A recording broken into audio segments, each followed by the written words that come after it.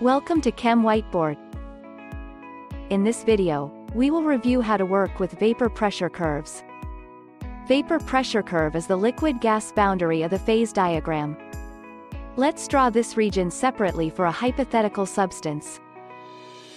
Above the vapor pressure curve the liquid phase is dominant, while below the curve the gas phase is dominant. We can cross this boundary to change the phase of the substance by changing the temperature or pressure.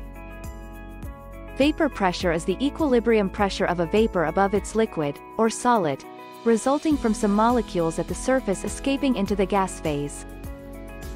At any given temperature, we can determine the vapor pressure of a liquid using the vapor pressure curve.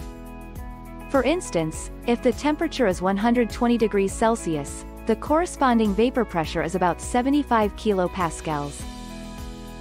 Boiling point is the temperature at which the vapor pressure of a substance equals the external pressure, or the surrounding pressure. For instance, if the external pressure is 150 kilopascals, the temperature at which the vapor pressure of the liquid equals 150 kilopascals is the boiling point for that substance.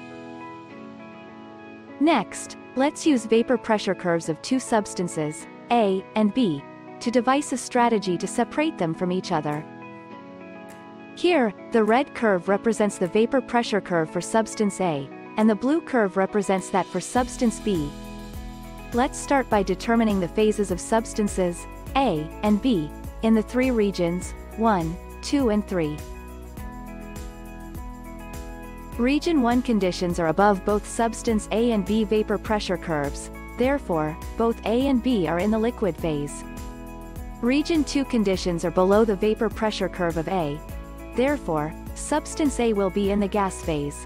On the other hand, region 2 conditions are above the vapor pressure line of B, therefore, substance B will be in the liquid phase. Similarly, region 3 conditions are below both substance A and B vapor pressure curves, therefore, both A and B are in the gas phase. Now let's consider how to separate substance A from B if initial conditions are given. For example, let's assume that the initial pressure is 100 kilopascals and the initial temperature is 100 degrees Celsius. Under these conditions we are in region 3, where both substances A and B are in the gas phase. To separate A from B, we need to be in region 2, where A is in the gas phase while B is in the liquid phase. We can go from region 3 to region 2 in a few ways, such as by decreasing the temperature while the pressure is constant, by increasing the pressure while the temperature is constant, or by decreasing the temperature and increasing the pressure. Let's consider a different set of initial conditions. Assume that the initial pressure is 150 kilopascals, and the initial temperature is 10 degrees Celsius. Under these conditions we are in region 1 where both substances A and B are in the liquid phase. Again, we need to get to region 2, where substances are in two different phases, to separate A from B. Again, there are a few ways to go from region 1 to region 2, such as by increasing the temperature while the pressure is constant, by decreasing the pressure while the temperature is constant, or by increasing the temperature and decreasing the pressure.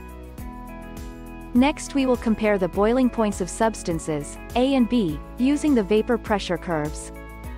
At any given pressure, substance A boils at a lower temperature than substance B. The reason is, at any given temperature A has a higher vapor pressure than B, meaning A is more volatile than B. Therefore, the vapor pressure of A reaches the external pressure at a lower temperature than B. For instance, at 200 kilopascals external pressure, substance A boils at 40 degrees Celsius, while B boils at 100 degrees Celsius. Thus, the boiling point of substance B is higher than substance A. The stronger the intermolecular forces between the particles in the liquid phase, the higher the energy required to weaken these attractive interactions to get the substance into the gas phase. In other words, higher boiling temperatures indicate stronger intermolecular forces. Therefore, the intermolecular forces are stronger in substance B compared to substance A. Also, the stronger the intermolecular forces, the lower the potential energy. Therefore, the substance B has a lower potential energy than the substance A. I hope this video helped you review vapor pressure curves. If you have any questions or suggestions, leave a comment in the comment section below. Thanks for watching, and don't forget to like and subscribe.